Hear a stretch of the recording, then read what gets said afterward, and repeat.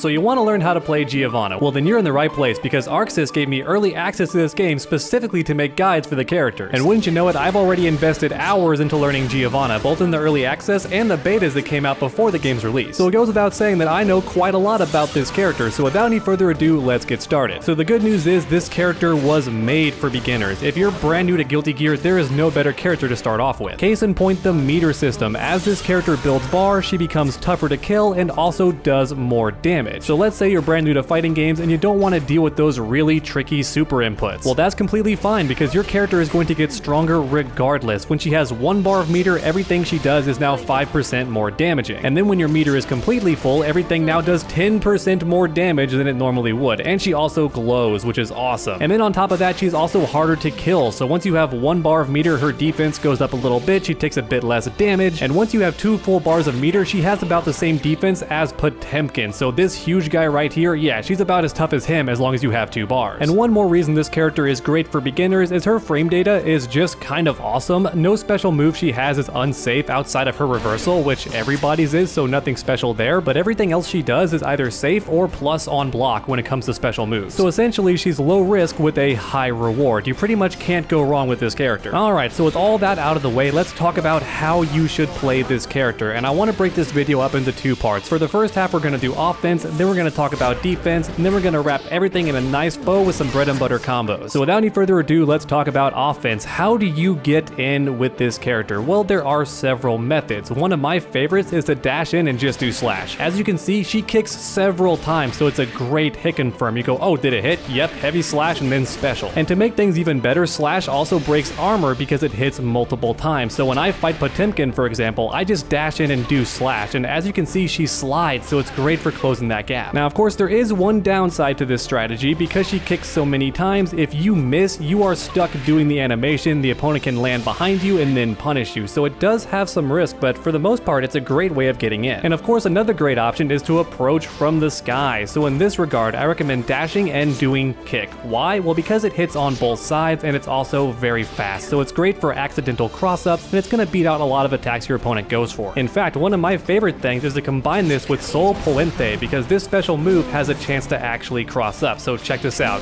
Boom, 3-hit combo. That first kick was a cross up, and then my Sol Puente hit afterwards. And if I had bar, I could Roman cancel to keep the combo going a bit longer. So that's option number 2 for getting in, the good old air dash. And her dust is also very good because it hits twice. So it's a double overhead. That's going to be tricky for a lot of players to block. At least for the first couple of weeks the game is out, maybe a month, it's going to be tricky, trust me. And then on top of that, because it hits twice, it is super easy to convert into your grounded combos. For anyone who's not aware, jump-ins don't have a ton of hit stun in this game. So for example, I'm going to try and combo off a heavy slash. Check it out.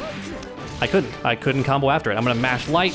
Still couldn't combo off the jumping heavy slash. They don't have that much hit stun, so normally you have to do your jump ins pretty late, otherwise you don't get the combo. But that is not the case for Giovanna's air dust. Once again, it hits twice, it has a ton of hit stun, so it's great for starting off combos. And even if the opponent blocks, once again, you can do Sol Puente, and look at that, now you're plus on block. Yeah, this special move is plus on block. I'm gonna go into more detail on the special moves later, but just keep in mind air dust can be great for offense, whether on block or on hit. But next up, we have the most important part. Let's say the opponent's being annoying, they're running away all the time and throwing projectiles. What do you do? How do you get in? The answer is Trovão. This special move straight up blows through projectiles. Now it has to be a single hit projectile, but even so, it's got you covered in a lot of matchups. As you can see, she went right through it. Now unfortunately, after the beta, they did make this thing quite a lot slower on startup, which did change combos a bit, but the good news is it's still great for getting in and flying past projectiles. And even if you are a bit too late and your opponent has time to block, guess what? This thing is +1 on block, so if you both jab, you're going to win. If you go for a kick, you might also get a counter hit, all that awesome stuff. And then in the best case scenario, you're gonna get a counter hit, which means combos, baby. Let's go. So if the opponent loves to run away and throw projectiles, Trovão is a great way of getting in. And finally, there's one more option if you desperately want to close the gap, and that's Giovanna's Air Super. This thing is actually plus on block, so if you press a button and they press a button, you're gonna get that counter hit and get your combo started. started. Now of course that is a costly way of getting in, but it is plus and also does some chip damage, so it's kind of crazy how this character has a way to get in from the sky with a super while also being plus on block. You can even do it after command normals like this, so that was forward heavy slash, and then super, and once again I'm plus. Don't press any buttons, Kai, you're gonna get counter hit. And then finally, as an honorable mention, we have crouching dust, otherwise known as 2 dust. This move has really good range, as you can see, and it combos into this special move right here. Sepultura, I think is how you pronounce that one. This character has some very fancy names for her special moves, but that one is great for ending most of your combos. And it's no different for dust. As you can see, you can actually do it twice in a row in the same combo. Look at that, some pretty decent damage for a random low in the neutral. So if you're fighting somebody and jumping in all the time, going for overheads a lot, and they expect that, just catch them with a low into Sepultura and get your combo started that way. Alright, and now comes the fun part. Let's say you've made your way in, you've landed a couple of combos, and now you have the opponent cornered. What do you do with Giovanna once you've gotten in? Like I teased a bit earlier, the answer is Sol Puente. If the opponent blocks your string, just go in with this. You're actually +4 on block when they guard against this thing, which means you can just go for a kick. Her kick has really good range. It's going to counter hit anything they go for. So for example, if I do something like this and the opponent presses any buttons besides an invincible attack, I am going to win and get the counter hit combo. If I got a bar, I can Roman cancel, all that awesome stuff. So when you're up close and personal in the opponent's business, you want to do whatever string you want and then end with Sol Puente. This thing is amazing. It's +4 on block. It is godlike. However, like all things, it does have a tiny weakness. There is actually a gap. So right here, as I'm going for it, they could do something invincible or even just jab me out of it with a fast attack. And if the opponent does start doing that, then you want to end your combos with Sepultura instead. And if you're a bit further away around heavy slash distance, you can also do Travaux instead. As mentioned earlier, this is +1 on block. If you jab and they go for literally anything, you will win and get the counter hit. However, do be warned because this special move does have a gap. In fact, they made the gap bigger since the beta. So if you're fighting someone who mashes buttons, then you don't want to go for special moves that have a gap. And all of that is stuff that's specific to Giovanna, but you also have the universal mix-ups as well, like standing dust. It hits overhead, so do something that hits low, like crouching kick and then goes straight into dust. If that's a low overhead, it's going to be tough for some players to block. And also, don't forget to sneak in some throws. You're +4, walk in, go for a throw instead. If they love blocking, then make them pay for it. Go for the unblockables. Because don't forget, you can always Roman cancel a throw and just keep your combo going.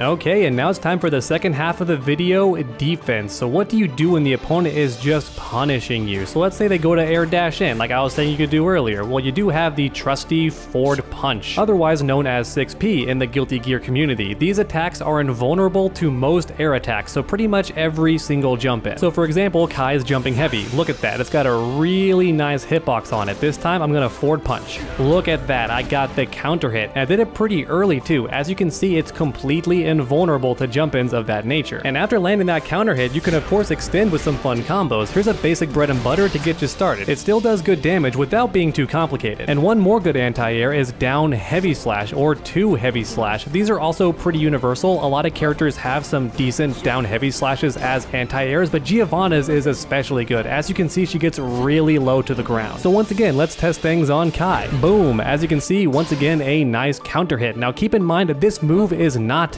invulnerable to air attacks. It just has a good hitbox and a very low hurt box, so it avoids stuff and gets the hit, but it's not invincible. And it also knocks the opponent a lot higher into the air, so your combos after a counter hit are going to be different, so just keep that in mind. And then finally we have the good old DP, otherwise known as Sol Nascento. So this move is great for all kinds of pressure. If the opponent's bullying you and you just want to get them off, you can go for this move. It has invincibility. However, in saying that, do be warned, if the opponent blocks it, it is death for you. It is -15, which means they can punish you with pretty much anything and get a ton of damage. However, the good news is if you have 1 bar of meter, then you can just Roman cancel on block and then you'll be much safer. In fact, you can likely move in and go for a mix-up, maybe a throw or just some more pressure into plus frames, all that good stuff. And then of course you have the most desperate option, which is just random super. This super is completely immune to everything on startup and does a lot of damage. And then depending on how much meter you have, it's going to hurt even more. If you have 1 bar, 5%, 5%. If you have 2 bars, that's a 10% increase on the damage. However, just like the Dragon Punch, this super is death on block, so be careful when going for this option. Is it fully invincible? Yes, 100%. But is it 100% risky? Also, yes, it is a very scary option to go for. And that's honestly about it for her defensive options, but I think they're pretty solid. She has some really decent anti-airs that lead to great combos on counter hit. She has an invincible super, an invincible DP, all that good stuff. Once again, she is made for beginners, so she has some solid defensive options. And I think with that out of the way, it's time for combos. Let me go ahead and give you some simple ones to get you started. So if you're right in the opponent's face, you want to do slash and then down heavy slash into Sepultura.